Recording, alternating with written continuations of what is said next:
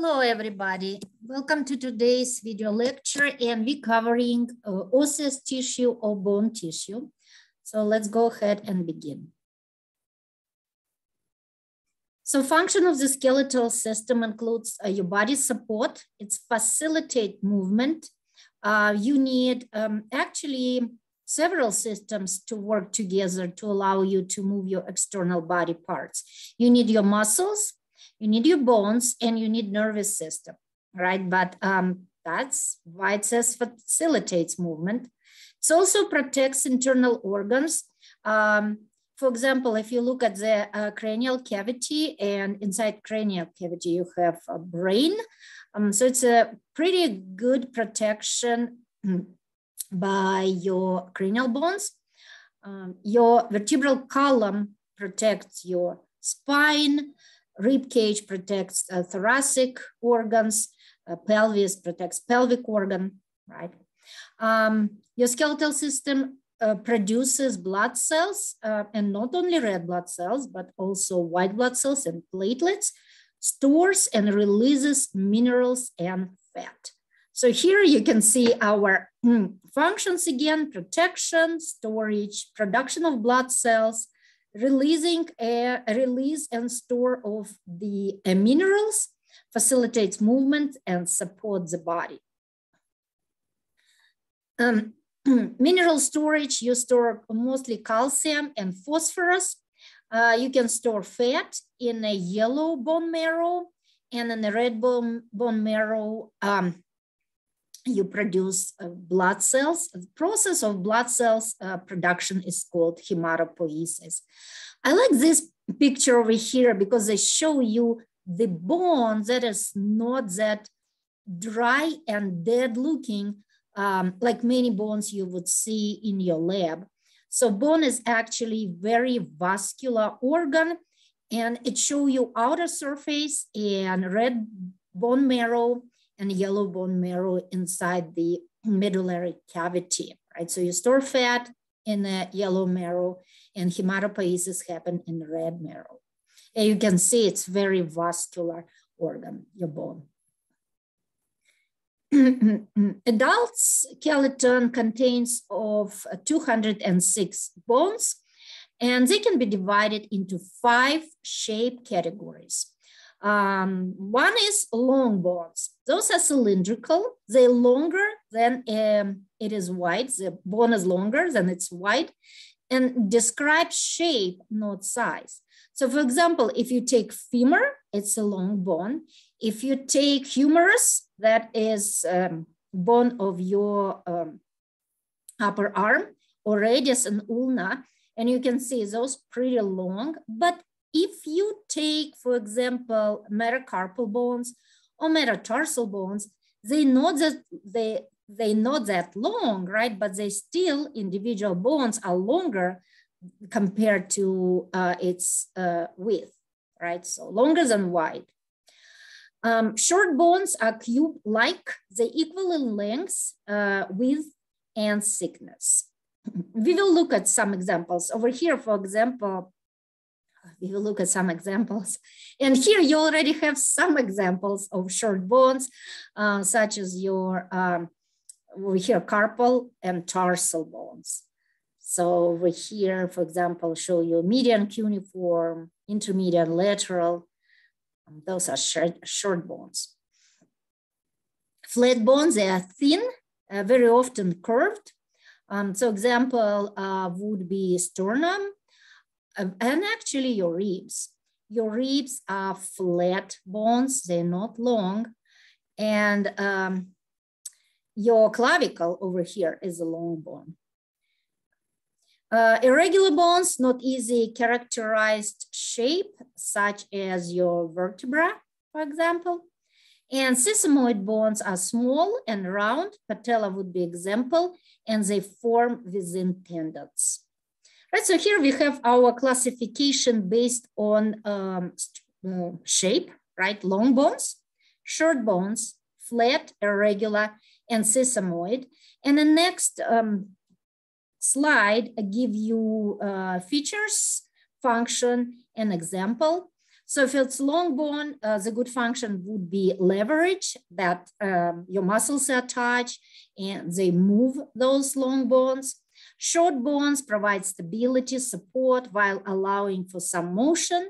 Flat points of attachment for muscles, protectors of internal organs, irregular protectors as well. Sesamoid, because they form within tendons, they protect tendons from compressive forces.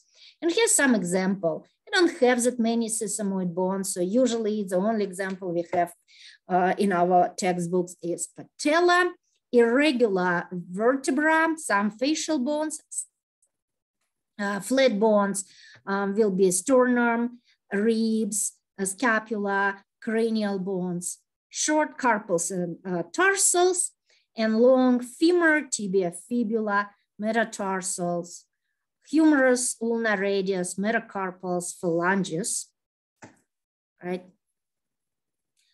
So let's look at a gross anatomy of a bone, and we're gonna start with the long bone. As I mentioned before, your bones are very vascular organ, so allows visualization of all parts if you're looking at a long bone, right? That's why we're using it. You have a lot of blood vessel supply, and red bone marrow also can be shown in a long bone. So it's made of major parts that are diaphysis. So a diaphysis is a shaft of a bone, and it's made of compact bone. Now, on at the end of a bone, we have epiphysis. So proximal epiphysis is the one that is closer to your torso, to axial part of your body, and distal epiphysis away from your axial skeleton or torso of your body. Between epiphysis and diaphysis, you have metaphysis. Now, we already said that diaphysis is a shaft made of compact bone. Epiphysis, ends of a bone, and it has epiphyseal line if you're adult, it says over here, or epiphyseal plate if you're a child and your bones are still growing. Inside the diaphysis, we will have medullary cavity. And when we adult, most of those cavities are filled with yellow bone marrow. When we were young, we will have red bone marrow also here, but then it's replaced by yellow bone marrow, and this is for storage of fat. Now, the bone is covered by periosteum, and we will look what a structure of periosteum in our next slide. And the medullary cavity is covered by endosteum. At the end of bone, you will find articular cartilage. You will find a spongy bone in a epiphysis, right? So that represents spongy bone, and in metaphysis. Now, what is periosteum and endosteum? Now, periosteum and endosteum are covering of bone, right? Periosteum is outer covering. It contains blood vessels, lymph vessels, nerves, and it's an attachment point because your muscles will be attached to periosteum of the bone. Now, periosteum itself has two layers. It's a fibrous layer, the outermost layer, and cellular layer, that is inner layer.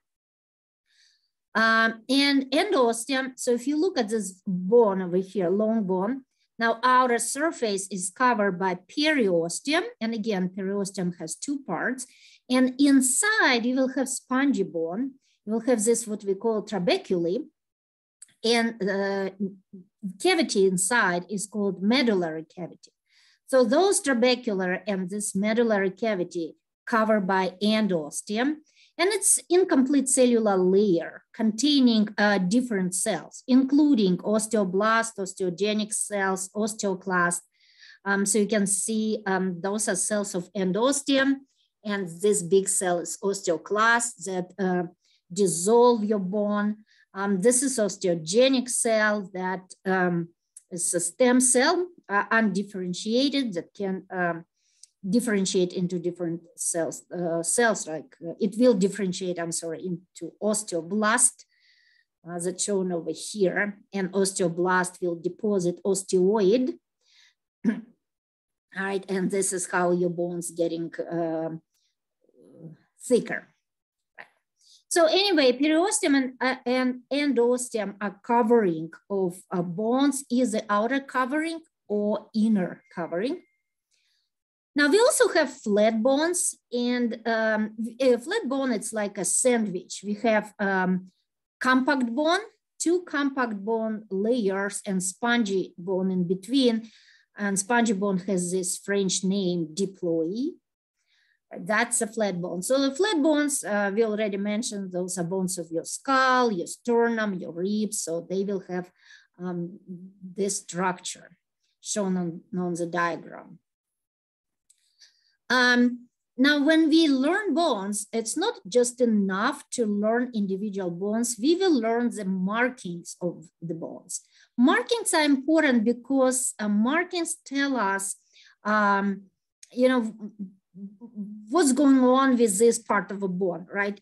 If it makes sense. For example, if we have, let's say, if we have, what do you choose? Foramen, right? If you have foramen of a bone, it's a hole, and through this hole, we might have very important blood vessels and nerves, that pass through this hole. So you need to know where this foramen is located, because that will allow you to find the location of important blood vessels, right? Or nerves.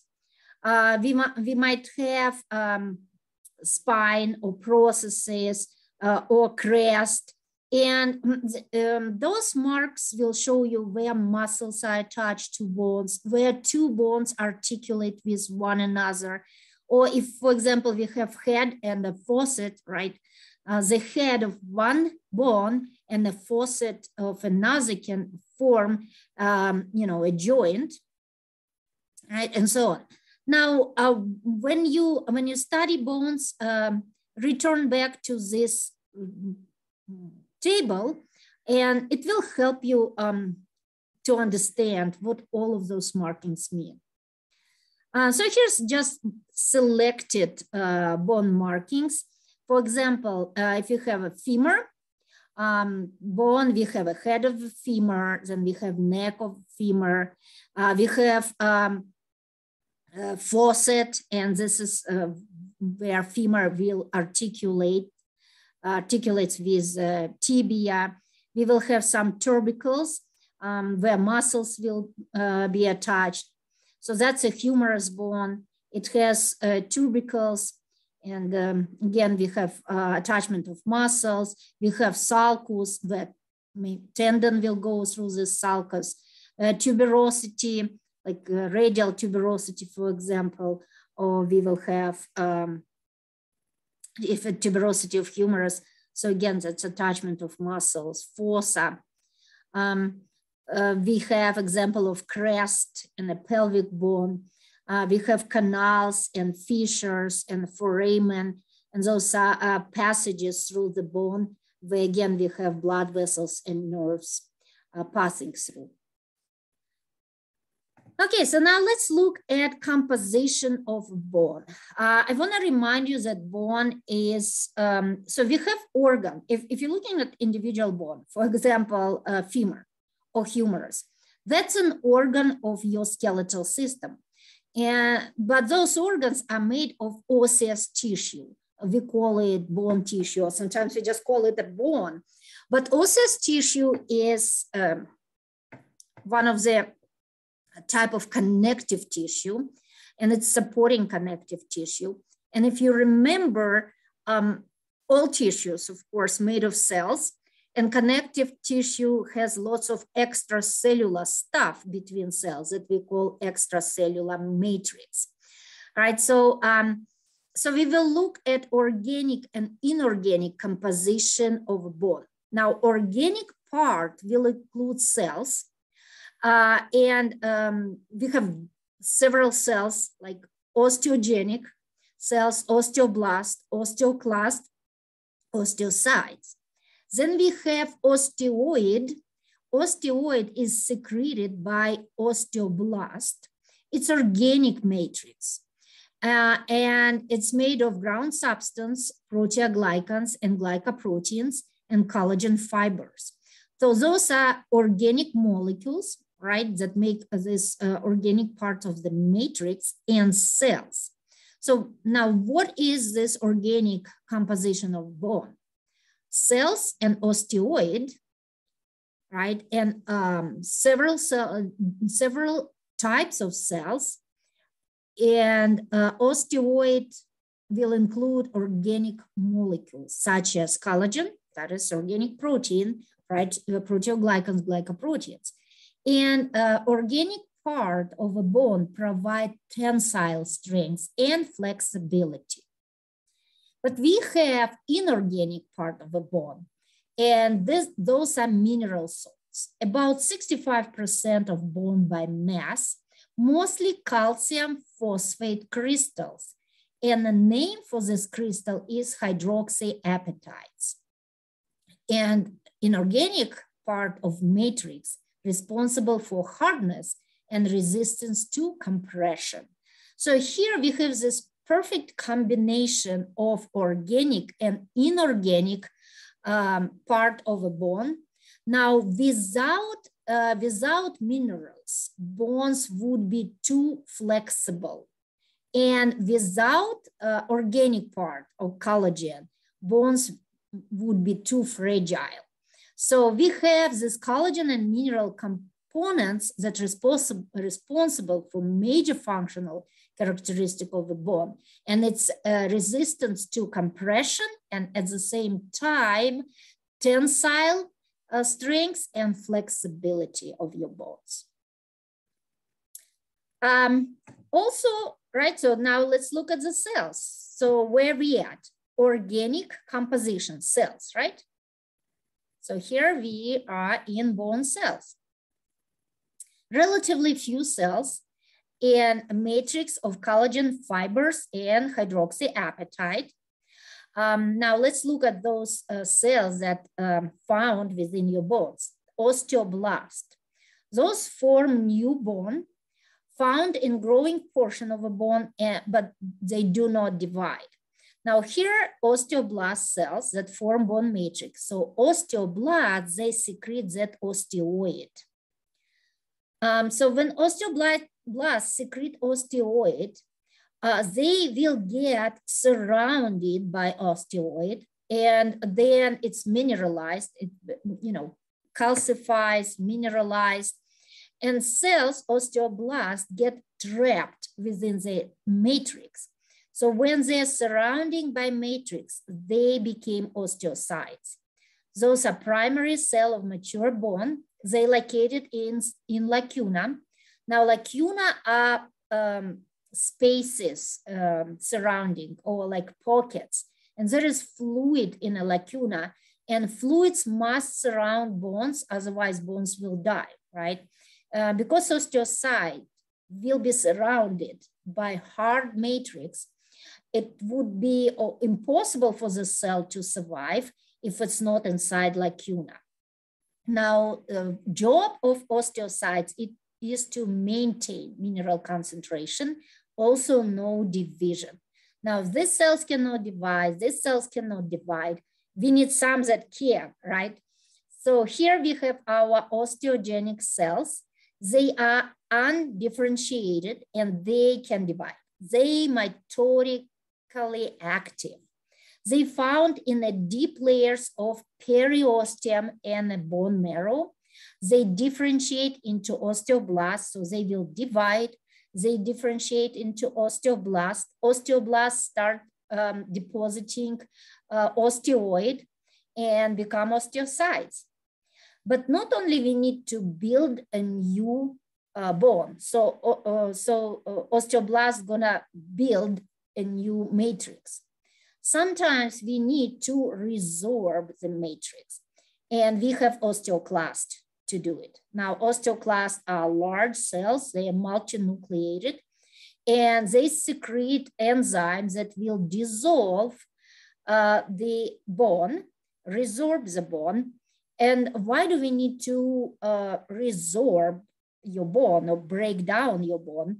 Well, there are several reasons for remodeling process. When your bones are growing longer, you want to remodel them so they still keep the same shape. And also when you need extra calcium or phosphorus in your bloodstream, you can resorb your bone and release calcium and phosphorus from the bone matrix to your blood, right? So again, we have osteogenic cells, osteoblast, osteocyte, and osteoclast. Now, two types of bone exist, compact bone and spongy. Compact, stronger of the two bone types, found under periosteum, found in diaphysis of bones, of long bones, and function is support and protection. So over here, you can see, so we have a long bone, right? And we're looking at the shaft or diaphysis. So here's a little piece of it. And the most outer layer or surface is actually our periosteum. So here we have periosteum, right? Remember, periosteum has two layers, fibrous and cellular. Now, periosteum is attached to a bone through these fibers called perforating fibers. So those are collagen fibers that keep it adherence to the bone. And then we have all this part over here that is actually compact bone and disappears, compact bone here. And this bone, deeper to compound, is spongy bone. Now, the compact bone is organized in the structural units called osteon. Now, you see these circles over here, this one and this one. Those are osteons. Now, if we look at one individual osteon, you see layers. You see this layer and this layer of the matrix. Those layers are called lamellae. So you see this is one lamella, this is another lamella, and this is another lamella. And because they're so circular, those lamellae is called concentric lamellae. Now, what is lamella? Lamella is a layer of bone matrix, right? And inside that make osteon. Inside osteon, you will find canal called central canal. So here, part of the central canal, and you see it's going all through the bone. Inside the central canal, you will find blood vessels and nerves. Now, we have other canals called perforating canals that are perpendicular to central canal, because you have the nutrient artery that penetrates this periosteum, and then it branches into smaller blood vessels that move through perforating canals to the central canal. And this is how you bring nutrients and oxygen and remove waste product from a bone. You can see how vascular your bones are, right? So here we have central canal, perforating canals, we have lamellae, and lamellae are layers of bony matrix. Those are concentric lamellae. Now over here on the surface, we have some circumferential lamellae, and then we have interstitial lamellae in between. So this, for example, and this, it will be our interstitial lamellae. Now, if you look at the osteon again in a more detail right here, you can see we have our lamellae that are a matrix, and of course you have cells within this matrix. You have central canal with nerve, vein, and artery. And now if you magnify part of it even more, you will see cells, and those are mature cells, osteocytes. They inside this pocket of fluid, lacuna, and you have this cytoplasmic extension of osteocytes called canaliculi. Now, why do we need all this stuff? Now, imagine you bring oxygen and nutrients through the artery in a central canal. Now you have very hard matrix, but you need to deliver this oxygen and nutrients to cells further away from the central canal. Right, so diffusion would be difficult through this mineralized matrix. So diffusion and distribution of nutrients and oxygen will be through this canaliculi. So you can see how this canaliculi, they connect osteocytes together, so the nutrients and oxygen can be delivered through canaliculi to individual cells, and waste products can be removed from the cells to the veins, right? And if you look at the spongy bone, they also have osteocytes, but you see, because we are inside, we don't have periosteum, we have endosteum that covers this trabeculae. We have osteoclast, we have osteocytes also inside the lacuna, and we do have lamellae, interstitial lamellae over here, right? Compared to our concentric lamellae and circumferential lamellae of compact bone. Right, okay, so that's a compact bone. Here a little bit a closer look to spongy bone. Cancellous bone is another name. So we also, as we mentioned, we have osteocytes in lacunae, we have lamellae. So here, this part of spongy bone called trabeculae. So you will find spongy bone in a epiphysis, and in epiphysis, proximal distal epiphysis of long bones, and also in flat bones.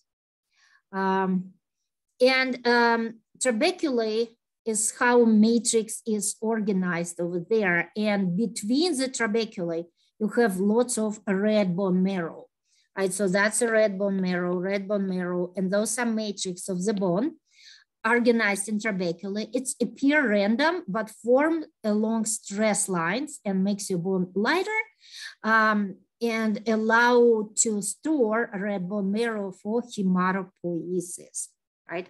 So here we can see our different cells. We see osteoblast over here, osteoclast, osteocytes, right? And then the trabecula itself will be covered by endosteum. We have what we call nutrient foramen, right? So here's a nutrient foramen that allow nutrient artery and vein and nerves enter your bone, and it has like very, very rich supply. So you can see your blood vessels in a medullary cavity, and we will have smaller blood vessels all through your compact bone found within central canal and perforating canals. And of course, nerves as well. Nerves sense pain and regulate blood supply. Now, your skeletal system are made of bone tissue mostly, but it's also made of cartilage. So we're gonna look at a cartilage that is a part of your skeletal system as well. Cartilage contains no blood vessels or nerves. It's a dense connective tissue. I'm sorry, it's not a dense, it's supporting connective tissue, and it's covered by dense connective tissue that's called perichondrium. So instead of periosteum, we have perichondrium. And because your cartilage does not have blood supply or nerve supply, those are still living cells. They require nutrients and oxygen. They will get it from blood vessels that are found in perichondrium. So this is, perichondrium is rich in the blood vessels and nerves, right? So now from here, you get nutrients and oxygen by diffusion. And chondrocytes are cells of a cartilage also located inside lacunae. Okay, so we actually have 3 types of three types of cartilage: hyaline cartilage, most abundant type, elastic, and fibra cartilage. Hyaline provides support, flexibility, and resilience. Elastic, similar to hyaline cartilage, contains elastic fibers instead of collagen fibers. Hyaline and fibra cartilage, they both contains collagen fibers. Elastic contains elastic fibers. Fibra cartilage have great tensile strength. So let's see where this cartilage is located. We already mentioned that hyaline is the most abundant. So you will find it in your larynx. There is only one part of larynx, epiglottis, that is made of elastic cartilage. The rest of larynx, or what you call it voice box in everyday English, made of hyaline cartilage. We find it in the trachea, in the primary bronchi, in the secondary bronchi. Actually, when bronchi became smaller and smaller and smaller, we have less and less cartilage, right? But that's hyaline cartilage. We also find it your nose, right? So you have nasal bones, and then the most distal part of your nose is a connective tissue. So right in the middle, you have hyaline cartilage. It's a cartilage that attaches ribs to the sternum. And this is a cartilage that you will find in epiphysis of your bones. So it's articulating cartilage is a type of hyaline cartilage. Plus, the embryonic skeleton is made of hyaline cartilage, and then it's ossified, became bone. Elastic cartilage pretty much only found in a pinna of your ear and epiglottis of the larynx. And fibra cartilage, you will find it in a pubic symphysis, shown here in red. And this is where two hip bones connect, form this joint, and also in a knee joint. Meniscus in a knee joint is a fibra cartilage. And we're gonna finish up this lecture with homeostatic imbalances of the skeletal system. And the first one, osteomalacia and rickets, both are caused by low deficiency of calcium. So calcium salt not deposited, and it can be either because of the low calcium in your diet or vitamin D deficiency. Now, vitamin D is needed for calcium to be absorbed from your GI tract into your bloodstream. So even if you have a patient that has normal amount of calcium in his or her diet, but if they have vitamin D deficiency, they just cannot absorb that calcium. It cannot be deposited into their bones. Now, the difference between osteomalacia and rickets is that rickets is a childhood disease, and osteomalacia is disease of adult. Even you see the causes and symptoms are similar, not symptoms, I would say causes, and no deposition of calcium salt. Symptoms will be different, however. Now, if child does not have enough calcium, they will have bone deformities. Deformities like bowed legs. Now, remember, we mentioned before that without calcium, I will go back and show you that without calcium, right, without minerals, your bones are too flexible, right? They soft, too flexible. And when the baby is growing, you increase the pressure on the bones, and this will bend the bones. So they are not straight, they have this bowed appearance, and it will be deformities in other bones as well, right? So when you do not have enough calcium, you know, your bones are not getting, so look, if your bones are not that fragile, because they're fragile without collagen. Without calcium, they not strong enough. They have increased flexibility, so they can bend easily, right? So that's the difference between, for example, rickets and osteoporosis. In osteoporosis, we have fragile bones, the same with the Paget's disease. So let's kind of finish up with our osteomalacia rickets. So calcium salts not deposited. If it's happened during childhood, we will expect to see bone deformities when this child grows into adult, right? And it can be also caused because of deficiency of vitamin D.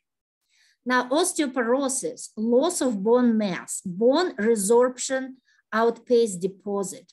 So we have lots of resorption of a bone, and we don't have enough deposition of a new bone matrix. So here you can see spongy bone, trabeculae of a normal bone, and osteoporotic bone. Bone became very fragile over here and has lots of what I'd say, some like almost like a bubbles over here, right? That of course that caused because we didn't deposit enough of bone matrix here. So spongy bone of spine and neck of femur become more susceptible to fracture. So osteoporosis very often results in a bone fracture. Now, risk factors are lack of estrogen, and estrogen is female sex hormone. So when females go to menopause, level of estrogen drops, and this increases the risk of osteoporosis. Calcium or vitamin D deficiency again, so we do not deposit maybe enough matrix. Petite body form, immobility, low levels of thyroid stimulating hormone. This is a hormone that stimulates your thyroid gland, or diabetes mellitus, right? So that's osteoporosis. So I was looking for this word. So it's a porous bone, yeah, osteoporosis. So you have like little pores. I would say pores are like holes. So the one of the characteristic of the osteoporosis, if you look at the patient, might be kyphosis or hunchback. And this is because the bones of the vertebral column is very susceptible, as it says here. The spine is very susceptible to osteoporosis. So now you see the regular vertebra over here, right? And this is our vertebra that is damaged by osteoporosis. So we have resorption of bone, and it changes the curvature of the spine. And if you look here at the X-ray, you can see two vertebrae over here, right? This one and that. So this one over here and this one over here are osteoporotic, and this changes the curvature, resulting in a hunchback. And you can see patient is elderly lady, but it doesn't mean that osteoporosis cannot affect younger patients. So treatment and prevention, calcium, vitamin D, fluoride supplements, increase weight-bearing exercise through life. Sometimes they will prescribe you estrogen or estrogen replacement therapy that will slow bone loss, and some drugs that will increase bone mineral density and inhibit osteoclastic bone resorption. Now, just to sum up, you know, when we talk about different bone cells, we talk about, let me go back over here. We talk about osteoblast and osteoclast. So osteoblast deposit your matrix and osteoclast resorbs it. So this activity of these two cells are precisely regulated by your hormones, and they are in balance. You cannot resorb more bones than you deposit, right? If you resorb lots of bones, so when activity of osteoclast increases, that will cause osteoporosis. That's why we have this porous bone. So we need inhibit osteoclast activity, right? If you want to help a patient with osteoporosis and you know those osteoclasts cause a problem, how about we inhibit them, and then osteoblast will deposit matrix, and hopefully we can improve the condition. That's what those drugs do. They inhibit osteoclast activity, right? Paget disease, when we have excessive, haphazard bone formation and breakdown, usually in spine, pelvis, femur, and skull. So we will see here deposition of extra bony matrix. So instead of resorption, it seems like we have more bony matrix, but it's not, it's in a,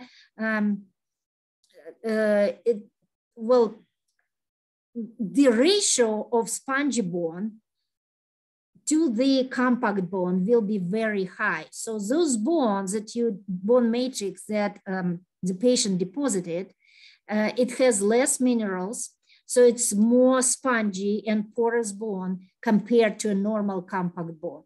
So pagetic bones that again usually affect the pelvis and femur and spine and skull, they have very high ratio of spongy to compact bone and reduced mineralization.